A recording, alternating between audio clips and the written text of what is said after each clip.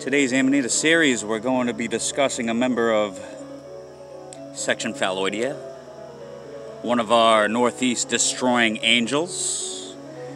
We have a few members, depending on what time of year. Destroying angels, deadly toxic mushrooms, I'll start off with. So, we discovered these, it's about mid-August.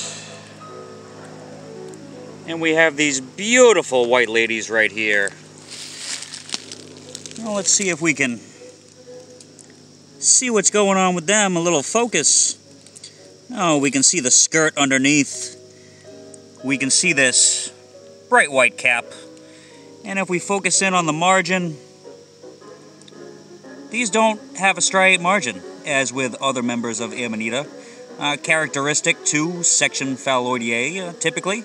So, these are pretty distinguishable mushrooms, and ones that are really good to learn about. So, with all Amanita, we do want to dig out the base, but I just want to show you the size of these girls. They're very big and robust. So this rules out a lot of our eastern members. Bisporigera is one that's smaller and gracile. And being August, we're at that crossroads where our summer angels are slowly fading out and our fall-autumn angels are starting to make an appearance, as we do here. Now, with all angels, we do, in all Amanitas, we want to dig out. One thing I like to note here is while we're digging, I want to know how far down I'm digging for these. So we can see they're pretty deep. I'm already about an inch in, going even deeper to possibly 2 inches. I got a root here I can see that maybe they're connected to and moving around. So let's see if we can get to the bottom of this, literally.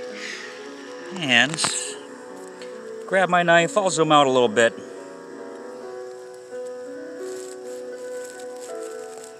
So this girl we can see here, I mean, we have the base and we have about an inch and a half to where it was buried under the ground, and even over the leaf litter that was here goes even higher.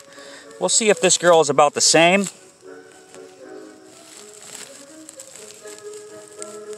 And she seemed like she was rooting even deeper. So, we have our angel number 1.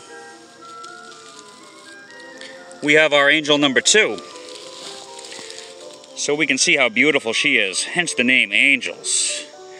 And if we go close, we can see this skirt. Placement of the skirt is relatively important on these. We can see this is a rather thick skirt, not very felted. So I would rule out Magnilovaris here. We can see it's connected way up at the top. So we have a few options. One option I like to consider when we're digging deep in the east, we have amerivirosa.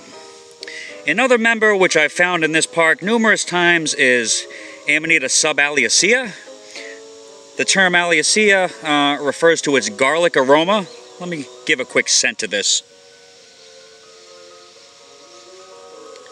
And I'm not smelling too much on her. With all angels, we want to note this design on the stem. Let's see if we can get it without the lights. We see these fibrils going up and down here, which are very characteristic to section Phalloidea, particularly our angel group.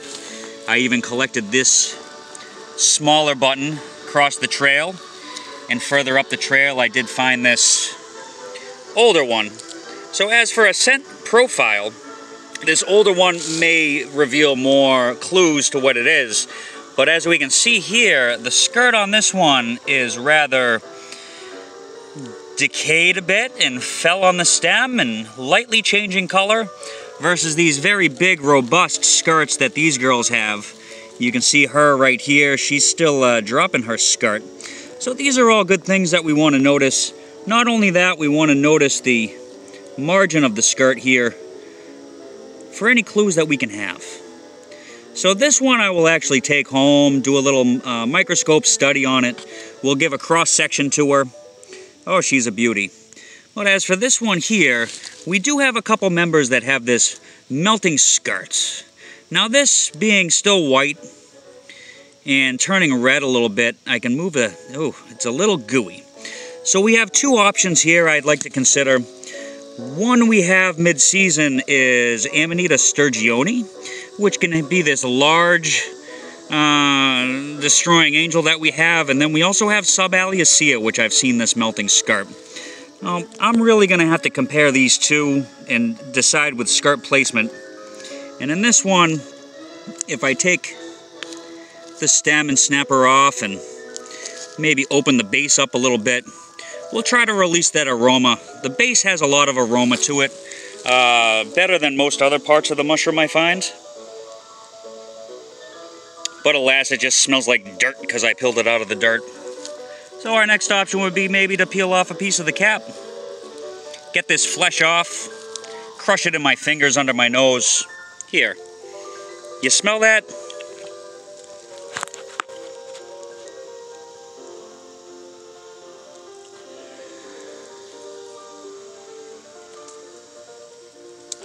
So I'm not getting any garlic aroma scent. It's actually very sweet smelling. So it's not a chlorinated or a protein decaying meat smell to it. Perhaps this girl right here will be a little better. She's coming home with me. Yep, I decided. I'm taking her home. So, as a destroying angel option, I will update my title on this to see what I find, but with this in particular being such a cryptic group, I do want to measure the spore size on it and take as many clues as I can now to decide exactly which angel this is, but definitely a destroying angel, definitely lethally toxic, and so that's it. This is today's Amanita series, the destroying angel suspect, amerivirosa, Suballiacea, or even possibly sturgeoni. I hope you enjoyed. Bye.